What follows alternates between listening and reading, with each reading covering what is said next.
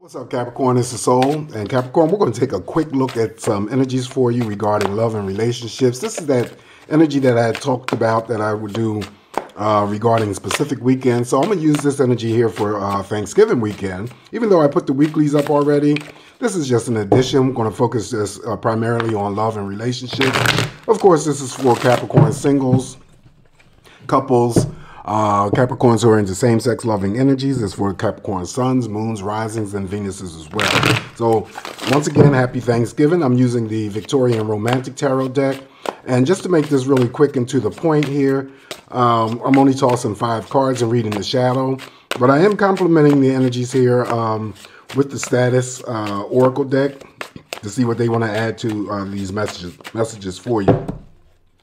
Okay, with that being said and done, let's get into the energies here just to see, you know, what's going on here for Capricorn for the week starting the 24th, which is Thanksgiving, and ending on the 27th of November, 2022.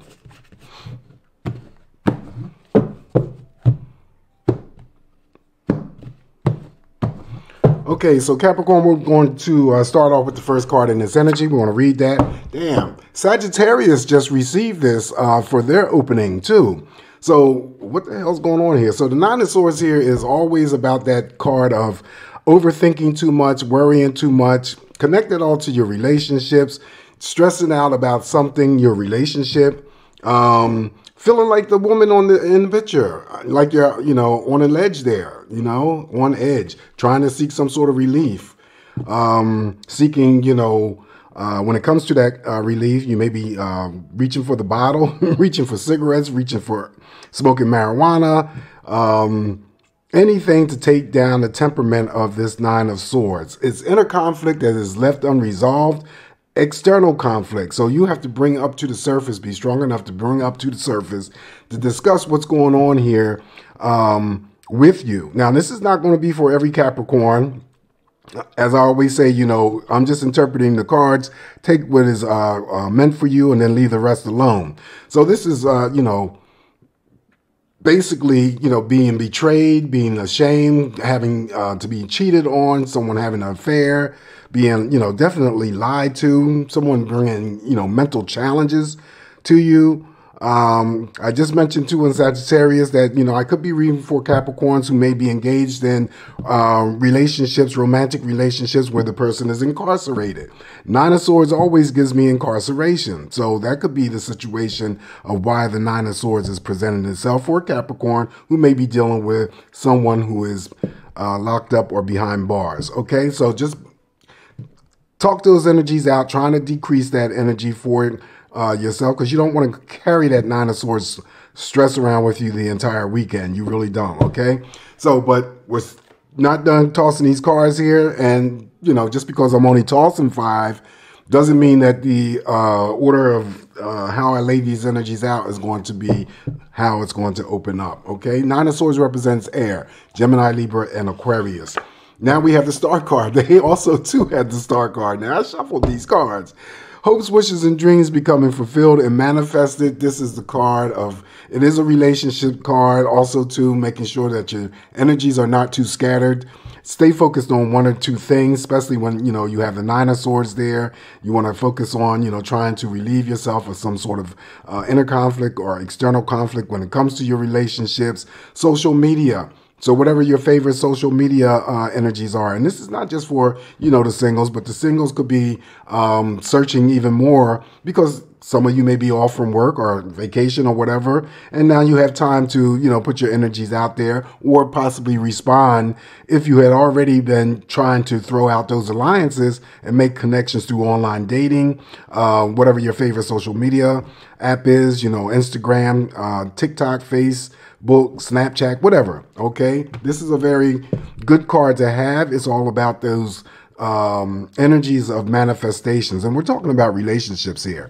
Star card here represents Aquarius, Gemini, and Libra. Up next, we have the Seven of Cups. So there's the card of options. It does represent, you know, relationships. When the Seven of Cups, along with the moon, not necessarily along with the moon because the moon has not been drawn, but in reference to the moon, someone goes,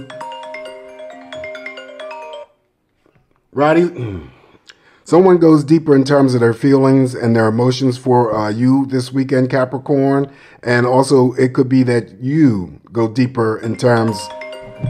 Sorry about that, Capricorn. That was a relative of mine who was just relentless in getting information from me. But let's continue.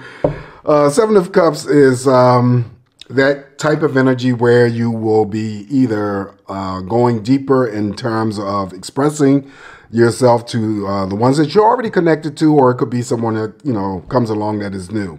Also, it could be the options for the single. So look how it follows the star card. So like I said before, some of you are going to be interacting with social media, making new connections. So this is the card that presents options that will become available if you are the single Capricorn who is looking to make a new connection when it comes to romance. But just make sure that you are, you know, using your best intuition and your discernment, because you don't want to pick from the wrong choices to end up with having to you know, feel bad about that choice later on. Seven of Cups here represents Cancer, Scorpio, and Pisces. Following that, we have the Six of Pentacles. This is your energy. So, well, you guys could still be receiving a gift. We're not talking about work and finance here. Someone could be getting an apology. It may be connected to that Nine of Swords. If there was some sort of conflict with a relationship, then somewhere along the line, here comes the apology. It's an even number of pentacles, so you the apology is forthcoming, and then you accept the apology as well. Six of Pentacles is representing you, Capricorn, Taurus, and Virgo. It's a charitable gift that may be received as well. Maybe makeup, could be makeup sex. Okay, I'm going to just throw it out there. It could be makeup sex. Anyway, Six of Pentacles. Following that, we have the Two of Cups. So you finish off with the Two of Cups, which is good because the Two of Cups is about the formation of new relationships. We have the Star card here, so we have the Seven of Cups. So you could be, you know, be online this week, whatever energies that you use to make those connections, then, you know, there's people here that are available. Then there's a new connection. This is first dates, invitations out. This is already for those Capricorns who are in existing relationships and you don't have any of the energy going on with the Nine of Swords. So you're just enjoying each other's company, seeing eye to eye with one another, being on the same page with one another, sharing the same likes, interests, and so forth. Just having a grand time. Now, this all may be incorporated into the holiday as well. So it could be the Capricorn who is just, you know, spending time with their, you know, their significant other. And it could be the absence of, you know, family members and friends, just having a quiet dinner alone, maybe going out to dinner by yourself if that's what you choose to do. Cancer, Scorpio, Pisces again. Then we have the Ten of Pentacles and the Shadow. This is feeling abundant. If it's the absence of money, of course, we're not talking about money, then you're feeling abundant. Capricorn, you're being well provided for. Either you're being well provided for or you're the provider in a relationship, or if you're that single Capricorn, you're still feeling abundant because you have all your needs and all your wants at this particular time, but you're willing to share all of those things with someone else, if that too is what you want. Ten of Pentacles is your own energies, Capricorn, Virgo, and Taurus. All right, so that's what I have for you. I told you I wanted to make this real simple. So let's get some energies here from the status deck to see what's going on, what they have to say in terms of the messages here. Yeah, the Nine of Swords here is always that energy that is, it's one of the cards I don't like, along with the Three of Swords and the Tower. I just get cringed when that Nine of Swords shows up here because there's something going on. Remember, it's the card of being lied to, being betrayed, feeling cheated, definitely overthinking too much about a situation, person, or event, and could be dealing with seeking some sort of relief. You just want relief from that energy. Okay, so the status card that we're going to select for you, the first one is, this one here says taking. Wanting to make things official. Okay.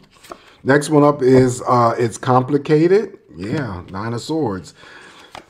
Next one is entertainment. This one likes dessert for breakfast, lunch, and dinner. Keep that in mind.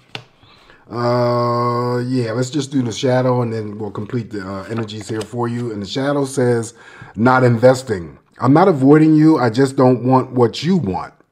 Wow, okay, that might be a message there for somebody out there. All right, so Capricorn, this is what I have for you this week. Sorry about the interruptions with the phone. But, take what you need to take out of these energies here, what applies to your situation. Leave the rest alone. Happy Thanksgiving once again. Be safe.